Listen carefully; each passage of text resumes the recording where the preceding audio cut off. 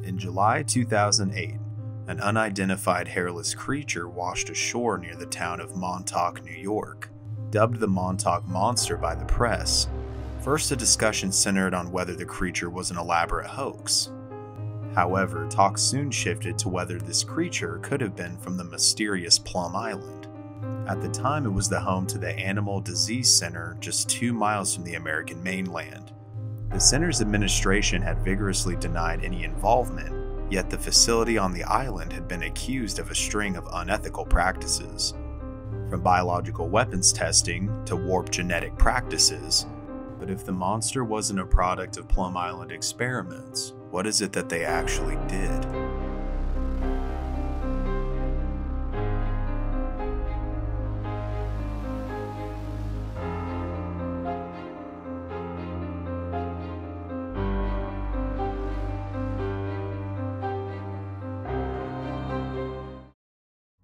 Plum Island was owned by a succession of families from 1659 until 1890, when it was given over for military use.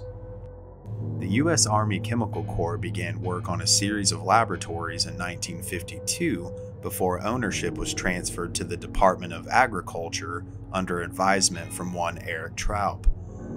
Traub was a leading scientific light in Nazi Germany during World War II and had been suspected of working on the Axis biological warfare program. Soon after it opened in 1954, Plum Island began studies into foot and mouth disease.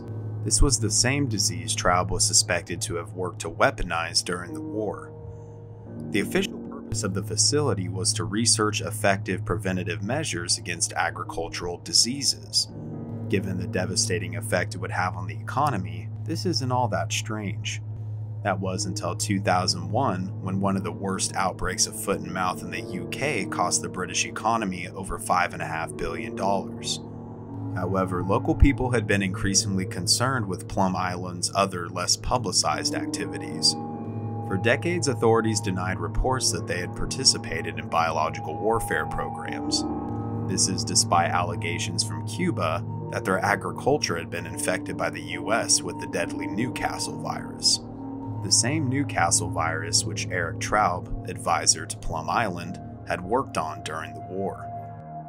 Documents uncovered by Newsweek magazine in 1993 appeared to confirm the suspicions of a history of bioweapons research.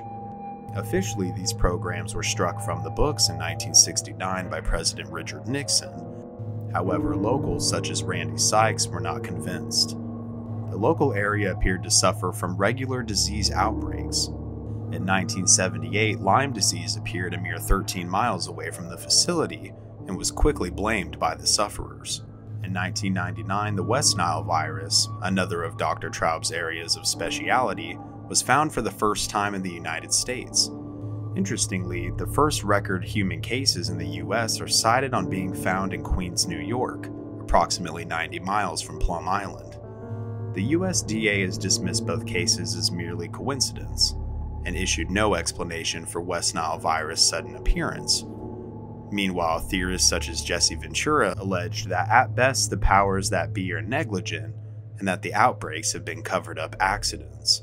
At worst, the facility had intentionally released pathogens into the surrounding areas, perhaps to monitor the effectiveness and virality of their programs.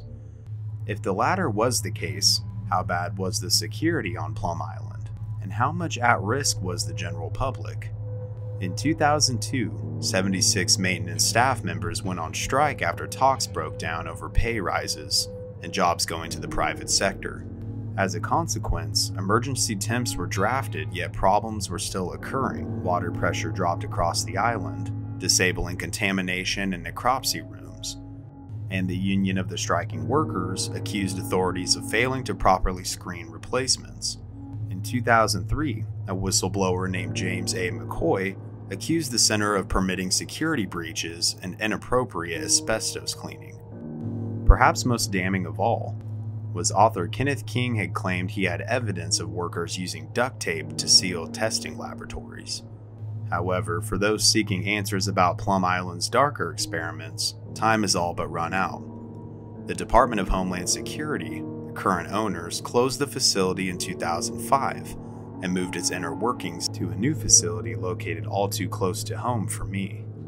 The new facility was constructed and is still in use in Manhattan, Kansas today. As far as Plum Island is concerned, its secrets were probably buried deep within governmental archives. So where does that leave the Montauk Monster in all this? Officially, the monster had been identified as a decomposing raccoon, so apparently case closed. But possibly not. In 2010, a dead human body was found on Plum Island itself. The body was described as being tall and well-built, with elongated fingers and injuries consistent with brain surgery. This gruesome discovery led to even more allegations that Plum Island wasn't just experimenting on animals, but had moved on to humans as well. And as of yet, there's been no official explanation, as if there would be. As far as the new facility being operated in Manhattan, Kansas, this for one wasn't something that people who lived in the state were really told. At least it doesn't seem to be common knowledge. Considering I'm a resident myself, I actually wasn't even aware that something like that existed only a few hours from where I live, which is crazy in and of itself. But this poses another question to me. How does having a bioweapons/disease research lab so close to the food production breadbasket make any sense? All it would take would be for one slip up and something horrible could overtake the food supply and thus spread to the rest of the country. As far as I'm aware, that hasn't happened. Yet. So what do you think? Was Plum Island conducting horrific animal and/or human experiments?